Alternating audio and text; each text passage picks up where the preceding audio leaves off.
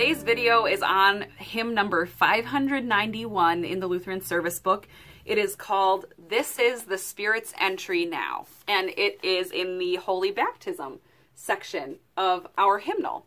And you might be thinking, Karen, that's very interesting. Didn't we just talk about baptism last week with the baptism of our Lord? And you would be right, because this hymn actually is from last week. It was our opening hymn, so maybe you recognize that when you were listening to the tune on the way in.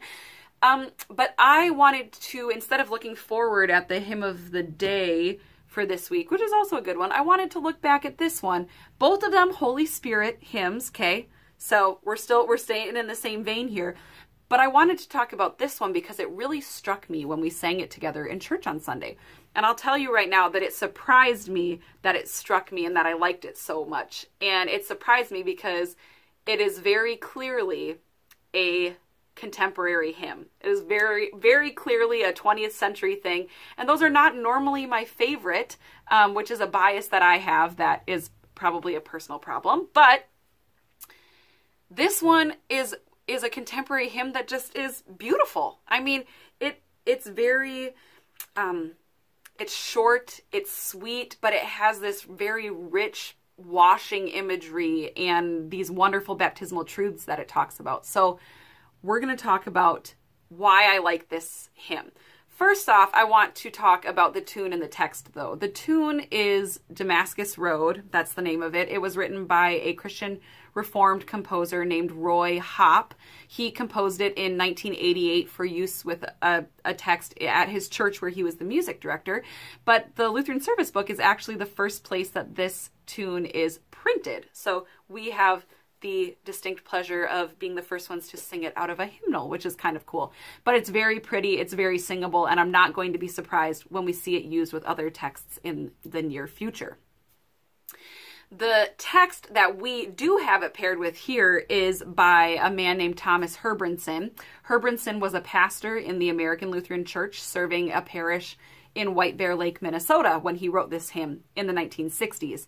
And his inspiration came from a combination of a couple of different things, including the approaching baptism of his first child, but also what he saw as Lutheran hymnody, well, and especially contemporary Lutheran hymnodies, lack of hymns on the theme or topic of baptism. And so Herbranson helped to fill this gap by writing "This is the Spirit's Entry Now," a baptismal hymn for publication in the Inter-Lutheran Commission on Worship's 1972 hymnal supplement, Contemporary Worship, Volume 4, which focused on hymns for baptism and for communion.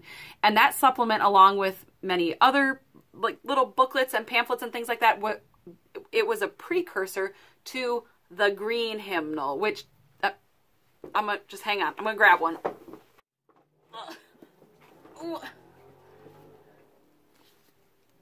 The Green Hymnal. It was a precursor to the Lutheran Book of Worship. For those of you, I had to show it, right? For those of you who track Lutheran hymnal history strictly by the color of the covers, which can get confusing because some of them have had a couple different ones, but whew, okay, so the supplement in which this hymn appeared is a precursor to that book, which was never actually an official hymnal of the LCMS. Just, you know, a little bit of history there, hymnal history. So yes, this hymn is a contribution to the Inter-Lutheran Commission on Worship as it's gearing up for this book, which would come out about a decade, well, like a decade later. And like I said, this hymn, this short, sweet, rich hymn is just full of language and truths about baptism that I really appreciate. So let's talk about that for a second here. I love, as soon as we begin this hymn, that it calls baptism the Spirit's entry.